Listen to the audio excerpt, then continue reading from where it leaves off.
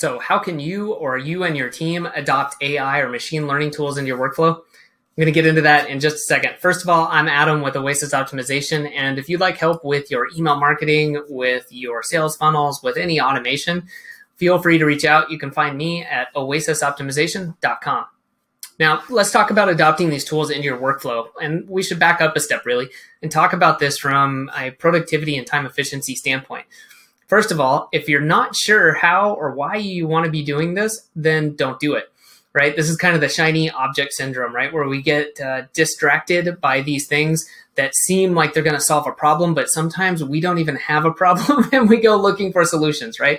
I know that could be the case maybe for certain software tools we want to use, or, we buy things for the office. So that's the first step, is just to make sure, hey, do I have a real need for this? Is there a pain point that I'm trying to solve?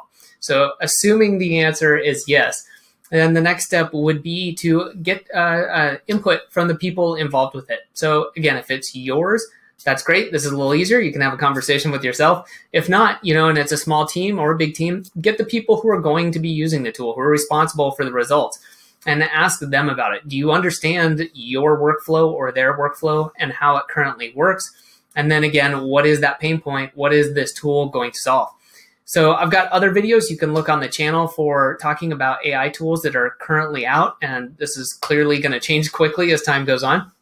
But you can find out more about those and what they can do. For the most part, I'm talking about content generation tools, things that will help you come up with maybe blog post ideas or SEO metadata, or for an e-commerce store, the product descriptions, or even more than that. It could be ideas or full text for some of this stuff. Okay, but from there, what you should do is make sure that it's going to give you a better result, right? So what I would do is consider running in tandem if you can, or at least have a metric in mind of how are you going to say whether or not this is better. It could be, let's say you're using it solely for emails. You could start and monitor, okay, we're going to switch to the new platform, make sure we understand in the old way of doing things, what were our open rates, maybe, what was revenue from the emails, general sentiments, and go ahead and switch. And we're saying, okay, we're going to, come up with ideas based off of one of these AI tools. Okay, well, let's monitor it for 30 days. Are we seeing changes? Is it good? Is it bad?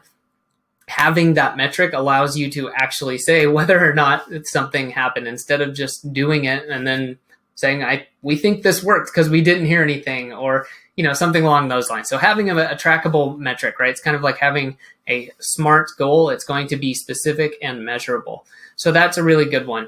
And then internally for yourself or for your small team, again, is this helping, right? Does it create any additional roadblocks? Anytime you're using a new tool in a workflow, you're probably going to have some hiccups. So that's to be expected. And just remember to, take the time, work out the kinks, and then have some sort of metric to see, yes, is this objectively, is it helping us or not? And if it's not, that's fine. You tried something, move on. And if it is helping though, great. Is there anything we could do to leverage to get more results like that? So I think if you followed that process, that will definitely help you. And then just keeping on top of it, maybe talking to other people who are using this, whether, it's part of a Facebook group, whether it's people near you, or, it's just evaluating with yourself. Hey, is this really helping me? And keeping your eyes out, maybe, allowing yourself once a week or so to go out and check out the tools that are out there. Because I don't know about you, but with myself, when I go out and I've spent too much time looking around, I've got to pull myself back and just say, okay, you know what? Don't want to get in that mode of just looking for something to solve, or something that will solve a problem I don't have yet. Got to pull back, make sure I'm not doing that all the time. So again, if you'd like help with email marketing, your sales funnels, with automation, feel free to get in touch with me. You can do that at oasisoptimization.com.